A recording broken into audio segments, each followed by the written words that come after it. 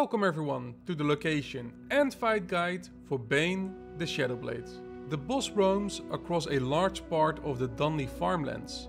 It is really hard to map this boss, as he seems to have a different route from time to time. The dark blue lines I confirmed myself, and the light blue lines are confirmed by others.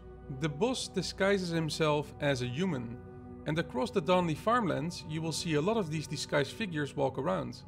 Some of them are random ads, and one of them is the boss. For this boss fight I used the Merciless Iron Sword, the Scorched Stone Pendant and the Howlfang armor set. I also used the Blood Rage, Power Surge, Veil of Frost and Crimson Beam abilities. This boss has 4 main key points.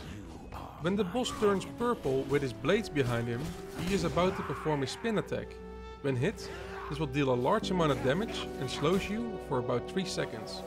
Try to move away from the boss to avoid this damage. The boss will also dash away, followed by throwing 3 daggers at you. When hit, each dagger will deal a decent amount of damage, but if you get hit by all 3 daggers, this could lead to a large amount of damage. Try to sidestep these daggers. The boss also has a rapid slash attack. Each hit will deal a decent amount of damage, but his last attack is a double blade attack, which not only does a decent amount of damage, but also incapacitate you for about 2 seconds. Try to sidestep these attacks or move away from the boss, because if you get hit by all of these attacks, this could lead to a very large amount of damage. The boss will also vanish and spawn a lot of disguised ads. Try to kill as many ads as quick as you can, as after about 15 seconds all disguised ads will reveal themselves and start attacking you. However, once the boss reappears, all ads will die. And sometimes the boss will reappear before the ads reveal themselves. If you use any leech abilities, this will be a good chance to get some health back.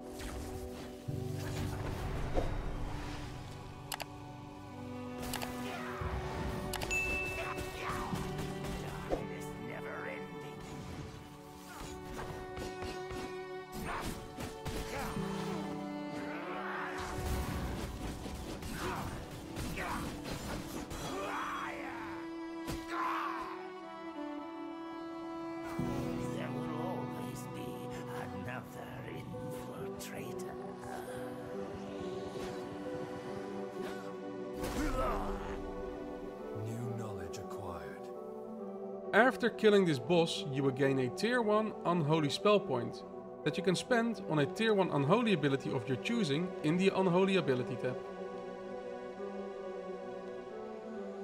You will also unlock the human form Vampire Power.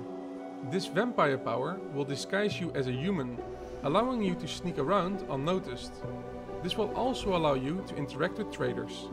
Keep in mind, however, that strong-willed enemies can see through this disguise. Also, this disguise will greatly increase your blood consumption rate.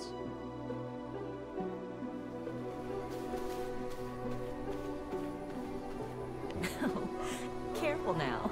That's delicate.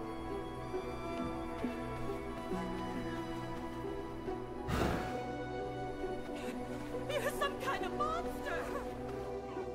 And finally, you can now also craft slashers at the smithy. I hope you enjoyed this guide, and if you want to see some live content or have any questions about the game, you can always come and visit me at twitch.tv/Chiraku. Thank you again very much for watching, and I see you all next time.